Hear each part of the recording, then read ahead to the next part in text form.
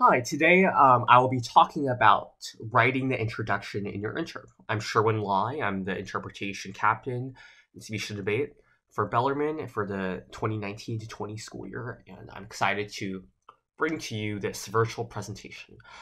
Now, what is the introduction? So, the introduction is a paragraph that you write in your own voice, and it comes after the teaser. So, after usually the first scene, around 1 minute, 1 minute and 30 seconds, you'll come out of your character and you'll deliver the introduction through your own voice. And it is something you write, not from the original author. It basically is just a paragraph that contextualizes the piece and informs the audience why they should care and what they might be able to get out of your presentation after they leave for the day. That's how I like to think of it. It would need to identify the source material at the end. So you need to mention the title of the piece, the author, and then for OI, the occasion, place, and date of the original delivery. For example, if it was a commencement speech, you would state what date it was and where it was at. Similar for like a TED Talk, what conference it was at, what location, and the date. We'll go over that later. It does count toward your 150 added words limit. So in every interp, you're only allowed to add 150 words under California rules that are not from the original author. This does count toward that limit, so you keep that in mind. And the title, author, and location, place, date of original delivery does count toward that limit, except in POI. Since the titles and authors are usually so long because there are several of them, they don't count. But for all the other events, they do count. So in your intro, I want you to succinctly and clearly tell us, 1, what is the speech about? 2, what is the point the author is trying to get across? And 3, why should we care? What will we get from this? Think of this as after the judge and the audience and your competitors leave for the day and beyond the scope of the competition when they get home. What will they remember from the piece and what will they be able to take from it? What kind of meaning can they extract and carry over into their lives?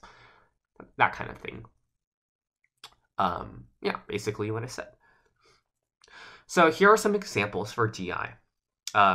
In DI, it's usually more serious, obviously. So currently, people hesitate to express their emotions because society deems that weak.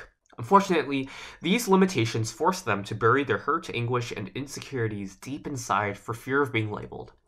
After years of avoiding and hiding his depression and anxiety, with the encouragement of his wife Brioni, Tim learns to accept himself for who he is. The story prompts us to challenge the stigma of opening up about our true feelings, something so fundamental to our humanity, yet often lost. Fake it till you make it, by Brioni Kimmings and Tim Rayburn.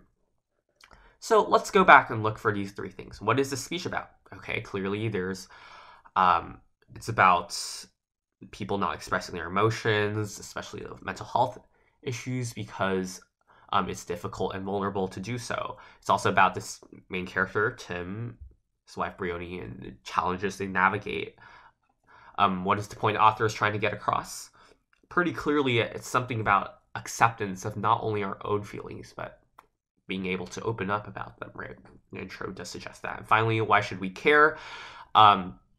The significance of this piece is that we need to open up our true feelings. It's critical to our humanity, yet it's difficult to do, and because of stigmatization, we need to start erasing these stigmas, right? So that's kind of, obviously you don't need to go that much in depth, but it's implied by the intro. That's what you need to think about. Now let's look at an example for HI. I would say that a lot of times HI, the meaning of your of the piece doesn't need to be that deep or anything, and you want to have more jokes. Self-deprecating ones are fine. So let's look at this example. When I was young, my mother used to tell me that if I went to bed with wet hair, I would develop cancer and die. Well, you know what, Mom? I'm still alive, so screw your rumors. As with all of us, we've been told ridiculous things while growing up.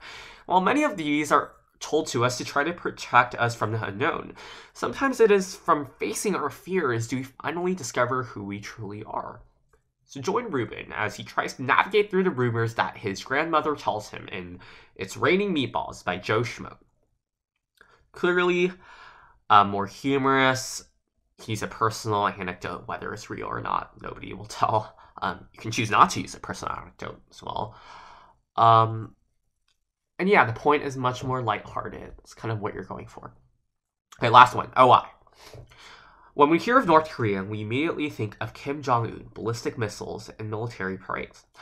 But what we forget are the people who live under this regime, who are forced to endure starvation, government surveillance, and an authoritarian cult. Meet Yeonmi Park. Did I pronounce that right? Yeonmi Park, a North Korean who successfully flees the Kim regime in hopes of gaining freedom in the United States. Through her escape, she finally realizes that compassion and kindness must all be taught, urging us to speak up for those North Koreans who are voiceless. This is Yeonmi Park's TED Talk, How I Escaped from North Korea and Found Freedom, delivered in April 2019 at the TED Conference in Vancouver. Okay, first, clearly we see the author and title are present in the intro at the end, also with the date and the location. So that's something you need for your OI.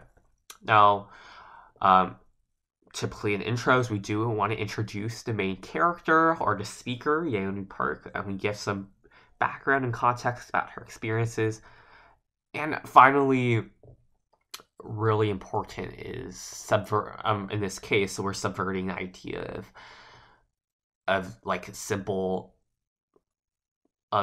image of an authoritarian as one with ballistic missiles, strong manpower, that kind of thing, and we're bringing the audience into like a more narrative approach, or people who are suffering under depression, right, and looking at it from a different lens. That's kind of the point. And also, this intro mentions that the power of compassion and kindness, right? That's something we can take away beyond the context and scope of the speech or the competition. That's what you want to include. Now, some common issues people run into when writing that you want to avoid include not putting the title, author, location, etc. in the right place. You always need it at the end of your intro, not the middle, not the beginning, but at the end. As we see in all three examples, you can go back and check them. For HI intros, a lot of drafts I see tend to have these long descriptive anecdotes, and it just becomes really bogged down. Cut down on those and jump right to the humor. For DI and OI intros, let's be more specific and concrete on the main point of the piece, right? No more than one sentence of generalization at the beginning, maybe to just pull the audience in.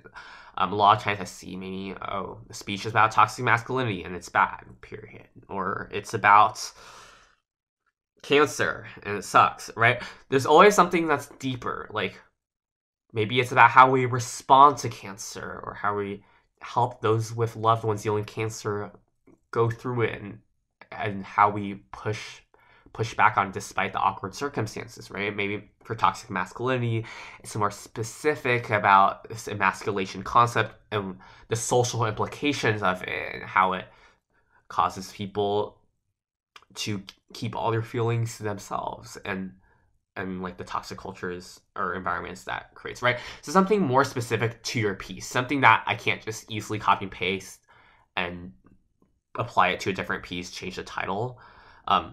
So basically a good litmus test is if I can use this intro for another similar piece, then it's probably not specific enough. So that's kind of what you want to do. Obviously your task is now to write the intro, and start with a draft that can be longer or too long. It's fine. Don't put a word limit on yourself, and then cut later. Share it with your captains, your coach, get feedback on it. And then the other thing is memorize your intro early, or get it written and done early, and memorize it early. A lot of people don't start an intro until like days before the tournament, and then they end up having these awkward like memorization issues during round. Like, start early on this so it's integrated neatly into your speech, and get feedback on it as well. So that's all for this video. Hopefully it was helpful. If you have any questions, let me know, let your captain know, or let your coach know. All right, cool.